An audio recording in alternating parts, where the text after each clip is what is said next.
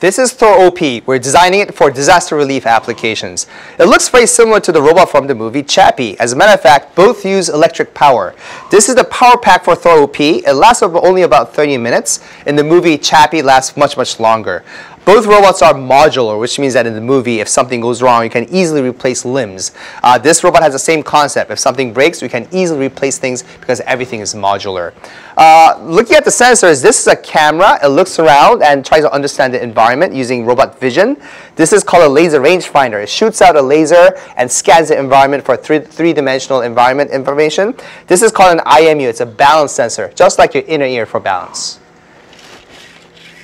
Hello everyone, my name is THOR OP.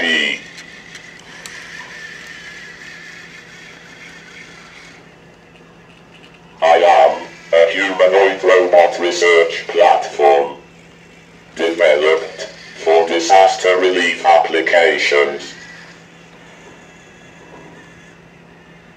Don't be scared, I am here to help people and save the world.